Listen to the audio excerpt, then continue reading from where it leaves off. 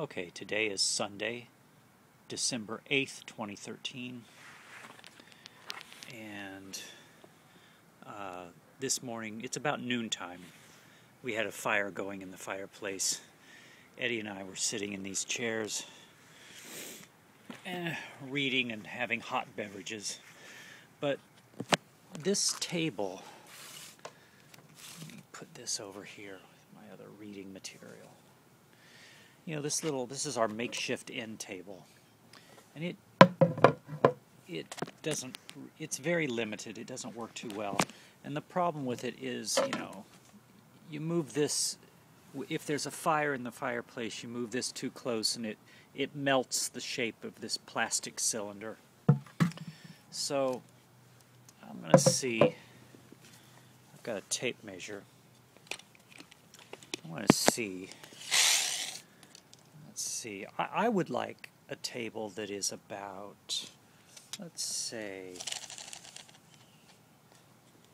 18, like 18 inches by 18 inches tall, 18 inches wide, and about 36 inches long. About the size of a bench.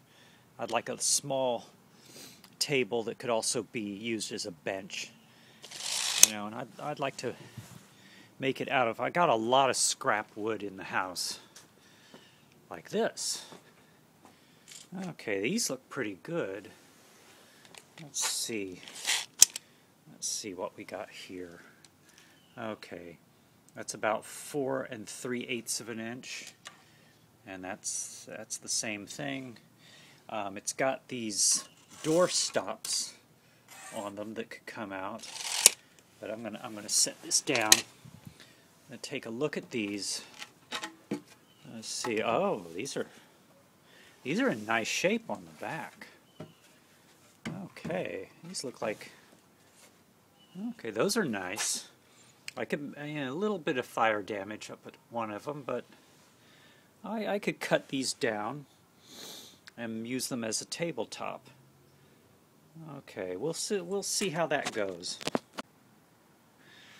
Okay, I found a couple of spare pieces of wood from the scrap wood pile. I brought them into my makeshift workshop that I have set up. These are the two pieces of wood. They are door surrounds, and they have a piece of molding attached to them called doorstop molding. And for me to use these as planks in a small bench or coffee table, I need to remove this part. This is the molding, and I do that by basically taking a putty knife and a hammer and getting underneath and prying it up, which I've already done.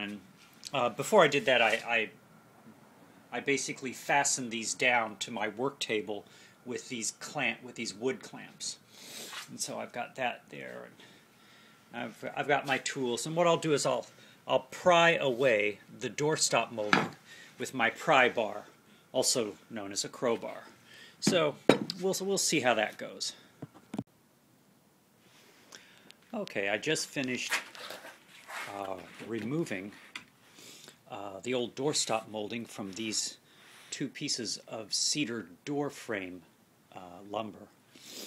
And what I did after I did that was I also went into the front room. It doesn't have a lot of light. I brought out a lot of the scrap wood that I've taken out of this house. These were around a burnt door frame, but the wood is still in really good shape. And this is some more. This is 1 by 4 over here. This is a piece of plywood that might come in handy as reinforcement. And I realized that to make a coffee table, bench, seat, sort of multi-purpose little table, I realized that these boards here, which I like, they're a little wide. I calculated out the space, like 4 of them would come out. It would end up making it wider than 18 inches. I want the top of this table to be 18 by 36 inches. And so I have these which are a little narrower. And the reason I want that is because this is a table that we could set outside, and if it gets rained on, I want a space between the boards so that, you know, the boards can expand and contract with the weather, and they can dry out if they get rained on, you know, that kind of thing. And so now I'm looking at the scrap lumber that I have. Here's something, I don't know what it is or where it came from, something we found in the house. These would make a good structure for the legs. And what I plan to do is I plan to put around the edges of the tabletop, I plan to put like a little 3-inch skirt. And that'll be made from this material here. And then that sort of skirting material will taper to a leg at the corner of each leg, and for that I'll be using this material over here, and those materials will be attached to these. This will be the unseen structure underneath the finish material that's on the outside of the table.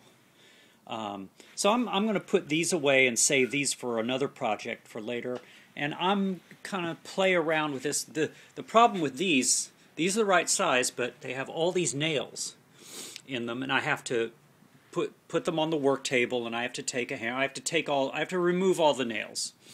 But I know how to do that, so you know, that's not a problem. And I went into the other room among all of our storage boxes.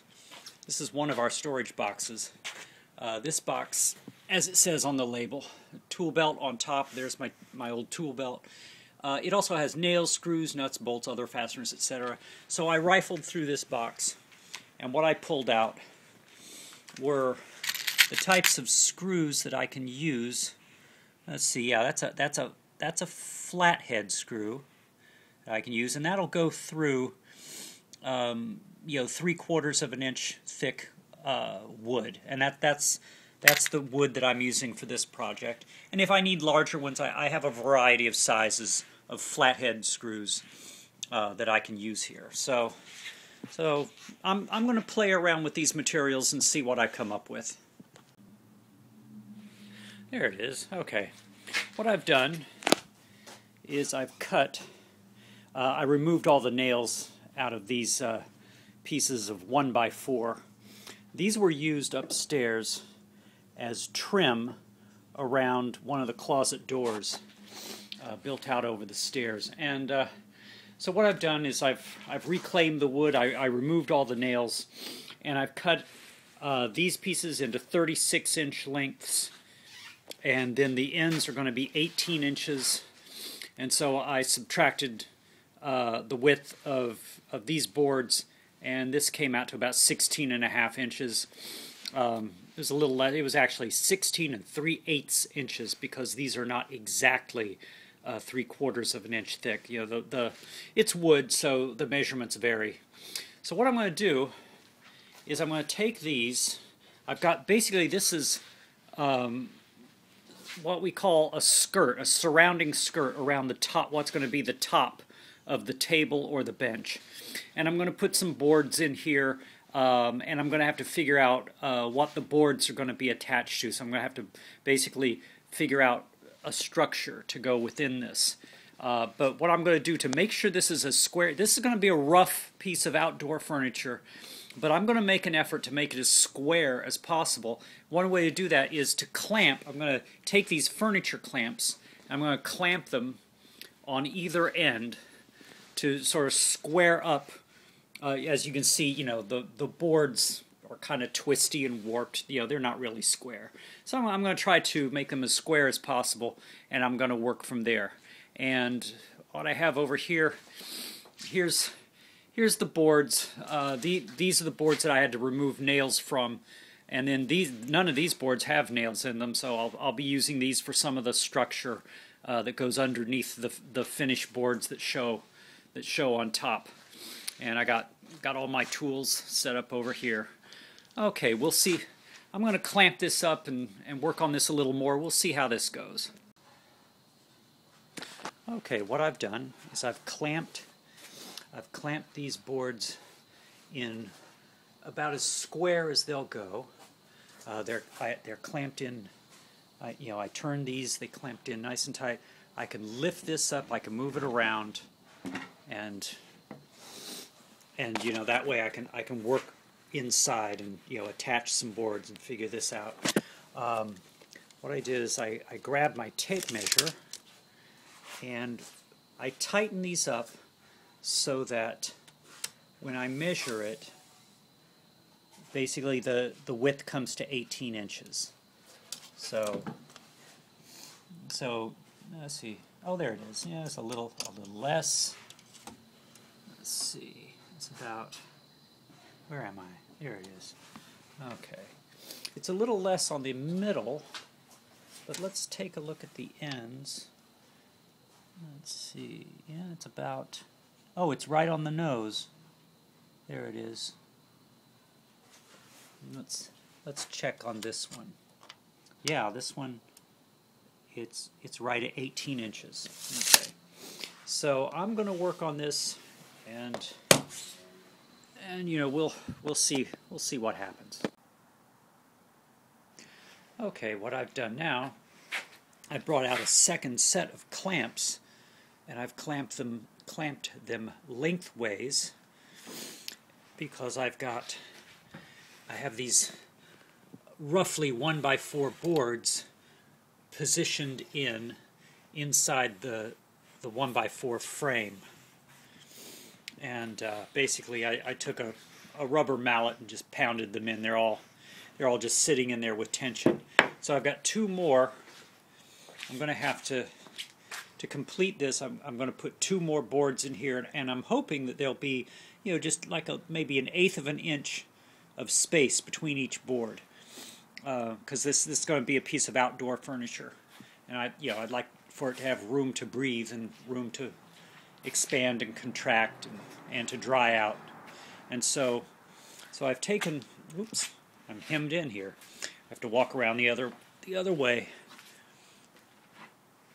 And what I've got over here is I have, using my wood clamps, I've clamped this in, and this is the line I've drawn. I have to cut on this side of the line, and I've got it lined up with one of the channels that I have built into my work table.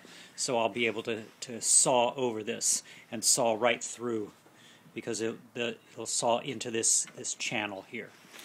Okay, we'll see how this goes. Okay, it's a little dark. The sky's clouded over. It's about 3:30 in the afternoon here on Sunday, December 8th, 2013. I've got this, God, it's so hard to see. I've got this right pretty much where I want it. There's my hand. You can barely see it. One of these boards is just a little loose. The others are nice and tight. But basically, this is a board that will fit. It'll fit like right in with the others. And so what I'm going to do is I'm going to turn this over.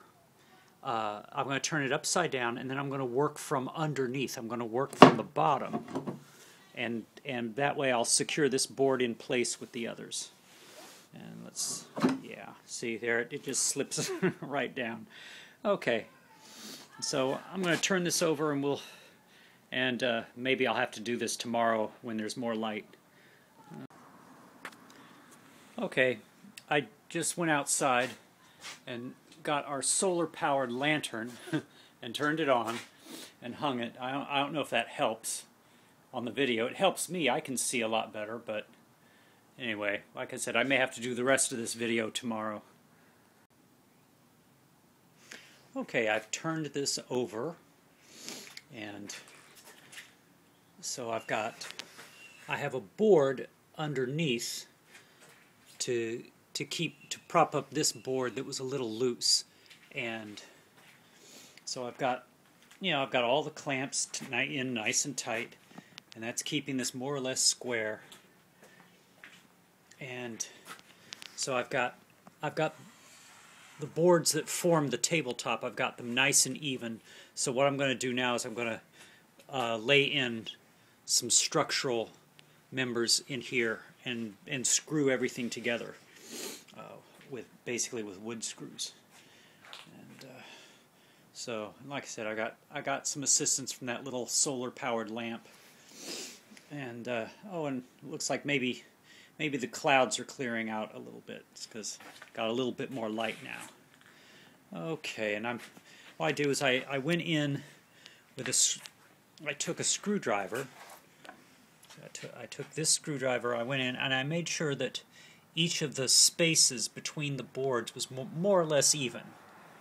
You know, and I made sure that they all are more or less level on the inside. So, okay, I'm gonna play around with this and some of these other pieces of wood and see what I can lay in here in the way of structure, and I'll put some legs on this, and we'll see what happens.